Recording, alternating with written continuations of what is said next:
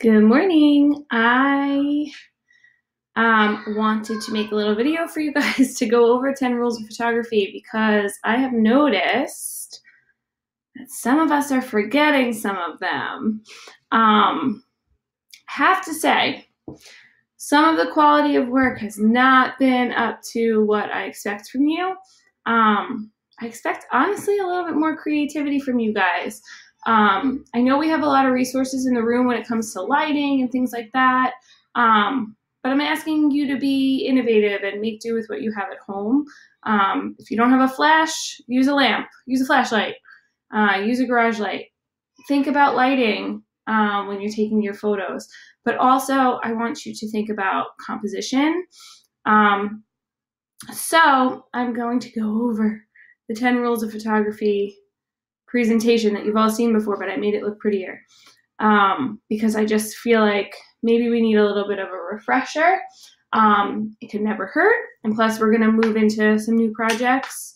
And I think that these things will be helpful for you. And it'll be helpful for you guys to have this video to be able to keep looking back on. So here we go. Rule number 1, rule of thirds. Okay, so rule of thirds is kind of like training yourself to see this grid when you look through your viewfinder and thinking about your composition broken down into thirds. Okay, so you can see this reference image that the dog is the focal point and the focal point is aligned on 1/3 of the composition. And it's just, you don't have to do it all the time, but it is a good composition to try out in your photos. So the points where the grid intersects, those are good places to put focal points. And you can use this for anything. Okay, so rule of thirds. Balancing elements. Balancing elements is one that I feel like I used a weird picture for in the past, and I remember last semester a lot of people got confused about it. So balancing elements is basically where you have a main focal point, and instead of leaving the whole rest of the composition blank, you're putting something to balance it out visually and carry your eye throughout the whole composition. So I found a new picture for this because I thought the old one that I had was a little bit confusing. You don't actually have to balance any objects on top of each other. This is just balancing the objects within the rectangle of the composition. Okay, balancing elements. All right, number 3, leading lines. Leading lines could be literal actual lines. So this image that I chose has both actual lines and things that are helping lead to a focal point. Okay, so we have the lines on the road, which is like a classic way to do leading lines, using the lines on a road, looking down the road. And then we also have the cables, the top of the bridge, that are leading to this sunburst, sun flare in the middle, which is our focal point. I really liked this image because I liked the use of actual lines and then objects that are leading as lines to something, okay? Okay, so that's leading lines. It doesn't necessarily have to be an actual line. If you remember back to my old presentation, it has like lines of flowers going back to a windmill. It could be anything that leads your eye throughout the composition. All right, next one, viewpoint. This is one that I think that you guys have really been lacking in the photos you've been making, your quarantine series. Viewpoint, a lot of times I feel like you're just like walking in. So recently, I did one that was fort. I did one that was, I'm trying to think of all of them. Oh, backyard mystery. There were a lot of opportunities for you to be creative with your composition, and some of you kind of fell flat when it came to the composition. So this is a really easy way, viewpoint, to make your composition more interesting. So I chose 2 different images to help with this.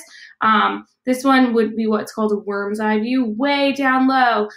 This image is way more interesting from down below than it would have been if this person was standing at their regular height. So what I'm asking you to do is contort yourself a little bit. You're taking an image, see what it looks like from really, really down low. See what it looks like from above, or even like harsh diagonals to the sides. You want to see what different perspective you can get on that image that you have in front of you. I mean, that's the beauty of photography. You're seeing something with your eyes. How can you make it look different in your photo? Okay, so get low, go up from above, shoot from a diagonal, but capture something different when it comes to your viewpoint. You don't have to be this extreme all the time. It's just something fun to throw into the mix. All right, background. You maybe remember that this one is the most important rule. When we did our 10 rules of photography assignment, or when we do our 10 rules of photography assignment, you will use this rule of background in every image you take. And every time you look through your viewfinder, you should be looking at everything that's in that rectangle, okay? So if you're looking at the rectangle through the viewfinder, you want to make sure that nothing in that space is distracting from what you're trying to say with your photo for what you want the viewer to look at with your photo, okay? So I did a little do and don't here because I felt like it was helpful, okay? So this don't photo, I just pulled these off of Google, but this don't photo, I don't want to shame anybody, but you guys do this all the time. This photo is like a real big don't. So this little girl, here she is looking so cute, but she's standing in front of not only a parking lot and like a weird angle of houses and garages, but she's standing like directly in front of a speed limit and a no parking sign. And it really takes away from the photo. If the photographer had positioned her a little bit differently, maybe with some greenery in the background or a plain background, it would have been a much more effective composition. Also playing with depth of field, making sure that everything in the background is either blurred if you want it or not blurred, is something that helps with the background. So I chose this image as our do image because I felt like the photographer was thinking not only just about their focal point here, which is this cool little lens ball where they were reflecting. It looks like a bookshelf. The photographer's thinking about this, but they're also thinking about everything that's around there. They strung up some string lights, and got some really cool bokeh there. That's what these little dots are called, bokeh. So you can see, I mean, obviously this is two different images, but you can see just how much more effective it is when you think about what's in the background. So my least favorite things to see in the background, you guys always do this, even though I tell you, even though I yell at you in the beginning and say, don't do this. Pools. Especially pools like above ground pools with the cover on top of it. That's not a good background, guys. I hate to tell you. If it were summer and our in-ground pool was open and we use it as part of, an element in our photo, well, that's a little bit different. But, like the above ground pool with the pillow in the middle and the cover on top, not a great background. Your white PVC fence. I know it looks like it would be a good background because it's plain, but it doesn't read well, okay? So PVC fences, no good. Cars, signs, all that stuff is going to distract. If we were in the classroom right now, I would position myself in front of the fire extinguisher and ask you if that was a good place to take a photo. And the answer would be no, okay? Same thing as when you're in the house, you want to think about what's behind you, okay? What's going on in the rest of the rectangle. Nobody wants to see your big pile of laundry on the floor of your room or your messy unmade bed. Think about what is in that composition. All right, I'm going to end my rant on background. Okay. All right, next. Symmetry, pattern, and repetition is pretty self-explanatory, but they are really beautiful to see in a composition. The symmetry could be natural symmetry, so that's why I chose this image here with the man in the kayak, because it's not perfect exact symmetry, but it still, creates that look to your eye.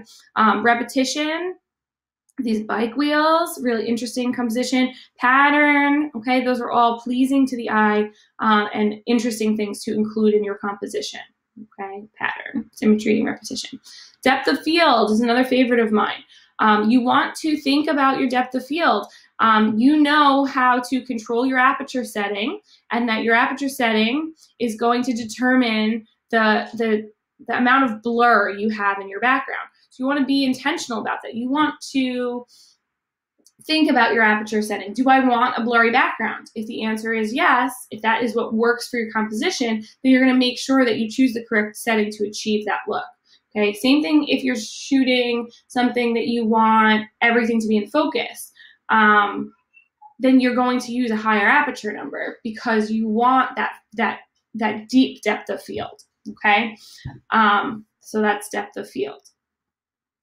Framing is one of my favorite ones, okay? Or it's also called like frame within a frame.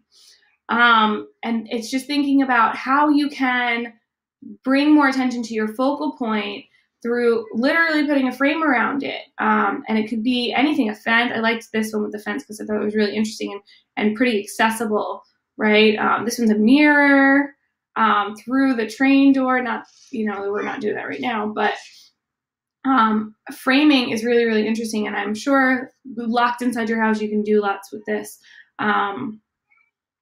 So it's interesting to see your focal point kind of buttoned up within a frame. Is soothing, okay?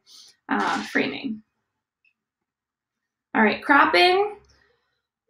Getting up close and personal with your subjects, having them fill the frame, or just thinking about how you can creatively leave something out of your composition to make it a little bit more interesting. Okay, so obviously we know there's more to the Statue of Liberty, but this photographer cropped it here because they wanted to really bring attention to this focal point. If they had made this a bigger image of the full Statue of Liberty, they maybe wouldn't have had the impact of these clouds up here in the corner. So creative cropping, thinking about what you're leaving out, and if it's unnecessary, you don't need it, right? So creative cropping. And then the last one is experimentation, which is what I really am not seeing from you guys right now. I think that's why I've been a little bit disappointed, because I feel like you're at home, you have all the time in the world. Maybe you're doing a lot of assignments, but I feel like this should be your creative outlet. And this should be the time where you're really getting creative. You also have a captive audience, your family, who you can kind of get them on board to help you out with things. So it's time to be creative. All these quarantine series images that I'm having you guys do, I want to see creativity. So I liked this image because I thought it was interesting. I thought it was pretty accessible for us. This is done with a sparkler. You're not going to use a sparkler, but you can do this same kind of thing with a flashlight. You guys know how to do light painting. So like all those backyard mystery images, I think you could have done such cool things with some light painting. There was not a lot of mystery in most of your backyard mystery images, which was interesting to me. So make sure you're like really pulling from your creativity here. I know that you can do it. I just think that we're at home and we're in our sweats and we're getting a little lazy here. But since we're going to be in this for the long haul, I need a little bit more from you. Especially because I already know all of you and I know what you're capable of. So, all right, guys. So that's really it. Just a refresher on 10 rules of photography. This is important. This is stuff that I did the first week of photo 1, and see, here we are, the last quarter of photo 2, and we're still talking about it. It's because these are things that as a photographer, you're always going to use. I've been taking pictures for 15 plus years, and I'm still thinking about all of these things every time I take a picture. Thinking about these things, maybe not so, perfectly and in order, but thinking about these things when you are taking a photo, it will become subconscious to you, and you'll think about it and it will make you a better photographer. I promise. Okay. All right. So there's your refresher. I hope you guys are doing well. All right. Take care.